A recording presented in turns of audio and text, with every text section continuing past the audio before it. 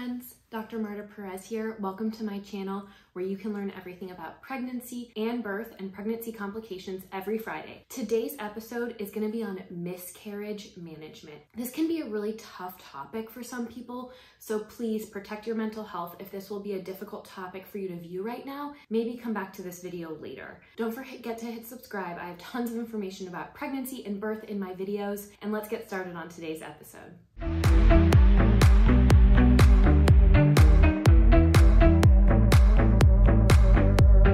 So I really wanted to cover different options for miscarriage management. Often miscarriage feels like a really lonely experience because many times people haven't told anyone that they're pregnant, or they may not want to share that they're having a miscarriage at all.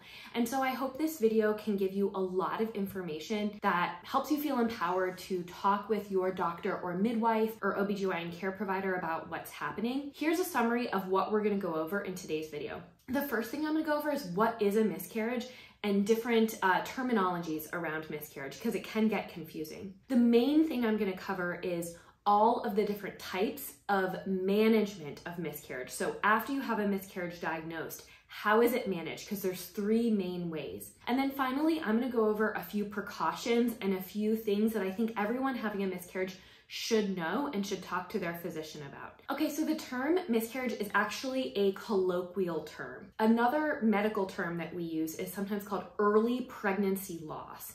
So early pregnancy loss is defined as any non-viable intrauterine pregnancy with either an empty gestational sac, meaning no fetus is growing within the gestational sac in the uterus, or a gestational sac containing an embryo or a fetus without fetal heart activity in the first 12 weeks and 6 days of pregnancy. Sometimes the word spontaneous abortion is also used.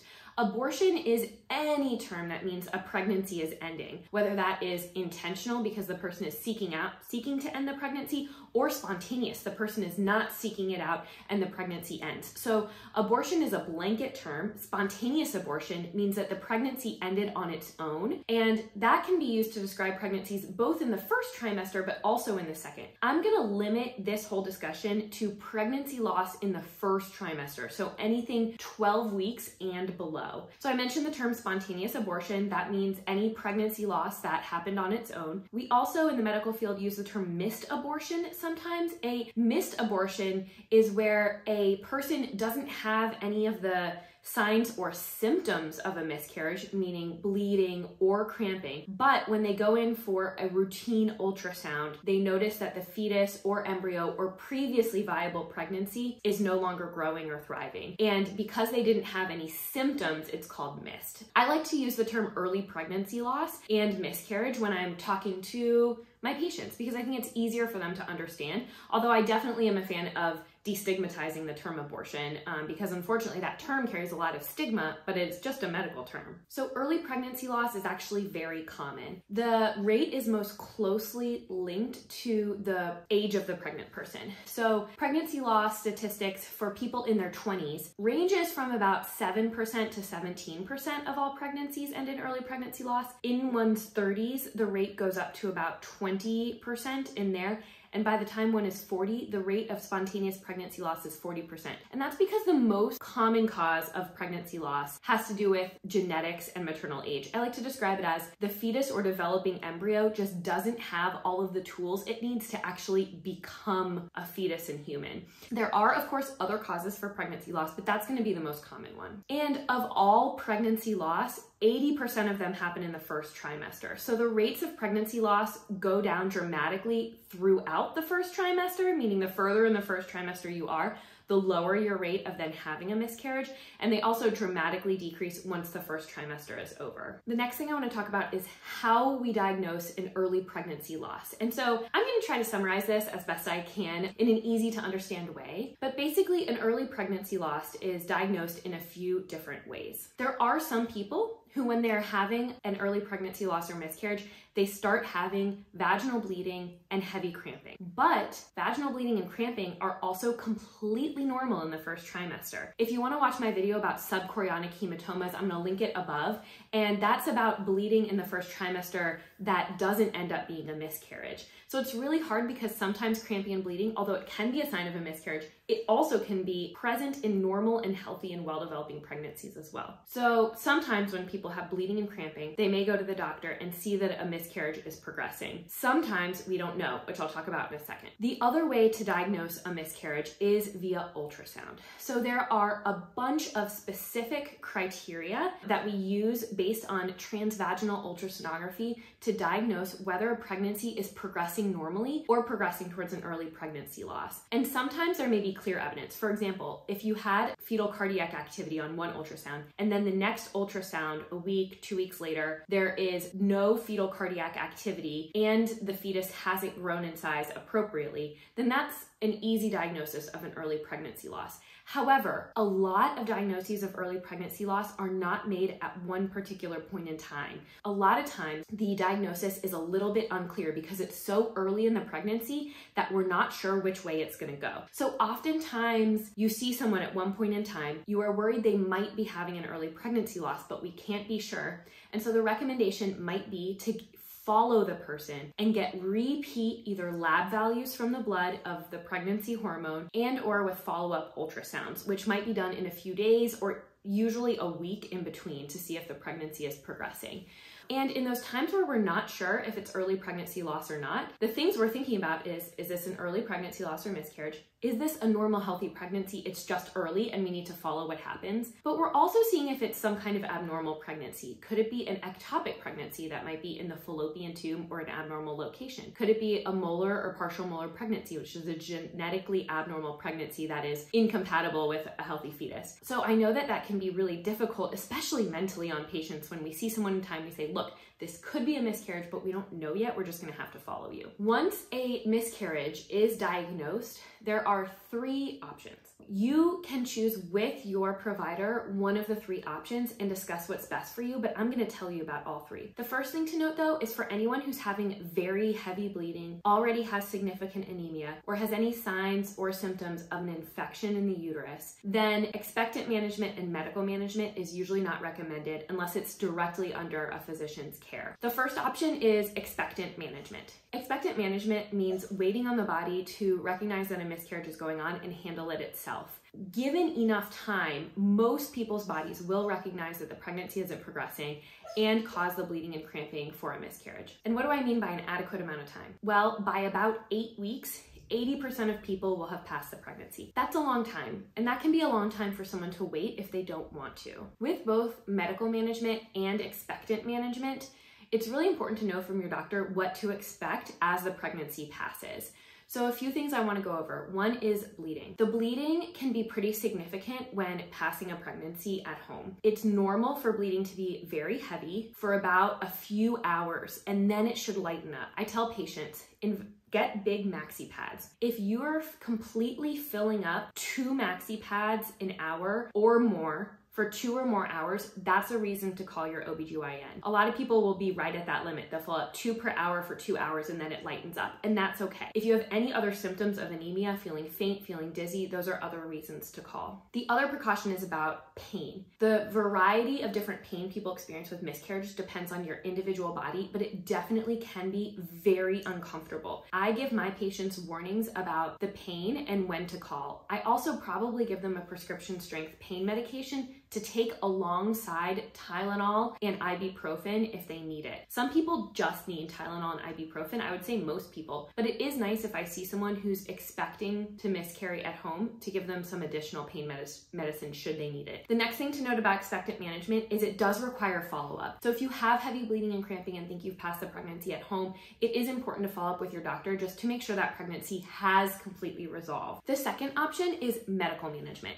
Medical management relies on using medications to help the body recognize the miscarriage and pass the pregnancy. The medical management strategies are nice because they allow the patient to not wait many weeks for the pregnancy to pass and take more definitive action, but also schedule it on their own time. For example, when they've set up childcare over a weekend and have control of that in their own home. And so that's why a lot of patients choose medical management. Medical management traditionally is done with a medication called misoprostol. It can be done via one dose. So within one dose of placing misoprostol vaginally, 71% of individuals will completely pass the pregnancy. You can also do a follow-up dose 24 hours later. The addition of the follow-up dose, if there isn't heavy bleeding and cramping from the first dose, results in an 80% resolution of the pregnancy in another 24 hours. So you get a pretty high success rate with that 2-dose regimen, which is pretty good for patients. But really exciting is that back in 2018, a nice big study came out showing that there's higher levels of effective passing of the pregnancy, lower levels of needing surgery when you add